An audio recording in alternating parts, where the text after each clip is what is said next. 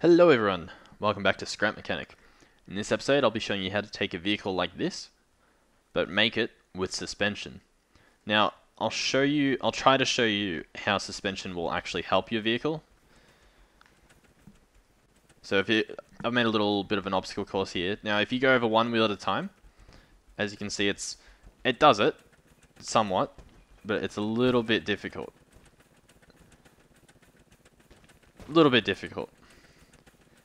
And this is almost the same vehicle as that without suspension. I think it's a little bit shorter or longer.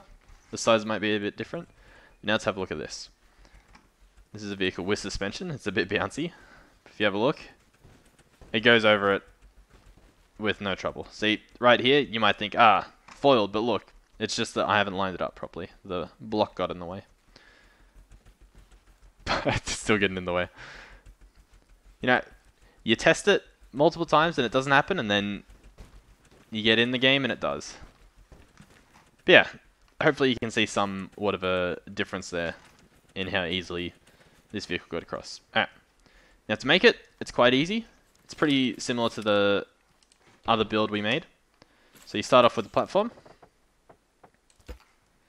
Doesn't have to be too long. It can be any size you want, as long as when you test it, it doesn't just flip. And by that I mean, if it's too long, it might flip. If it's too short, it might flip.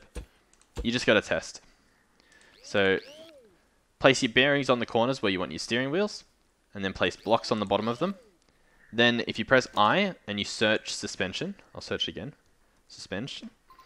Over here, you've got sport suspension and off-road suspension. For this, we'll be using our off-road one.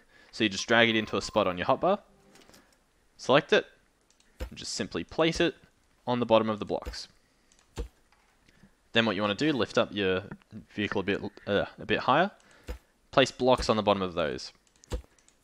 As you can see, when you hover over it, it makes it green, so that shows you that it's connected. It makes the suspension green, highlighted. There we go. Then, simply place your bearings where you want your wheels to go, place your wheels on them. What you pretty much do is just build it like you would any other vehicle, like you would that one over there. Place down your seat and your engine. Remember to hook up your engine to the seat. Hook up your turning bearings. So those ones are the ones you put on the bottom of this and on top of that block. Then we want to, because we remember from the last one, when we made that one, we had to change these front wheels so that these would turn left and these ones would turn right, causing the entire vehicle to go to the left. If you're confused about what I mean there, check out my last video where I built that vehicle without the suspension, and I go through it all. And then hook up your wheels to your engine. All four of them if you want. Doesn't have to be all four, but usually if you want to go off-roading, you want it to be all four. Rotate these so they're all going in the same direction, being forward. And that is pretty much it. If we delete this, we can actually see the suspension already working. We'll up the engine up a little bit. Also, so that it doesn't flip, and it does, I just add some extra wheels at the bottom here.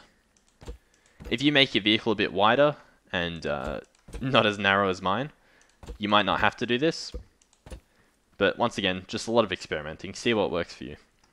So now, as this, without touching the suspension, we can see how well it works.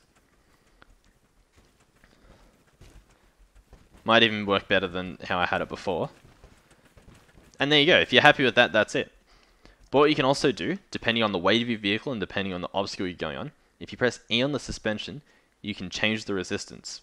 So the lower the number, you have to change it on both the front ones to actually see it, the lower the resistance. So it's more bouncy, I guess. Whereas if I up it to, let's say, 7, look at that, it just shoots up. So that's 1, and that's 7. And even just like from 2 to 3, you can see the difference.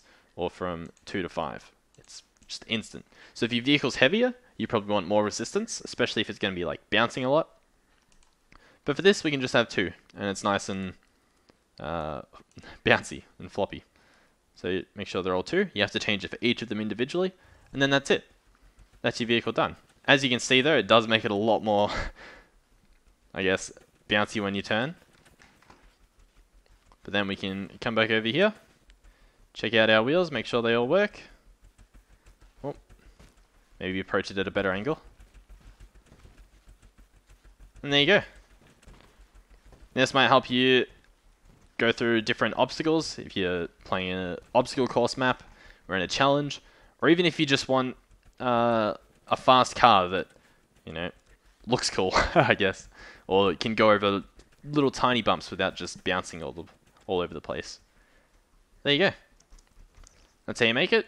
You can mess around with the design, apply these mechanics into whatever you want, and yeah, let me know how that goes for you. Also, let me know if there's any other builds you want to know how to make, and I'll try and figure out how the mechanics work, how to make a good, I say good vehicle, how to make a vehicle that works using those mechanics. I'll try it out.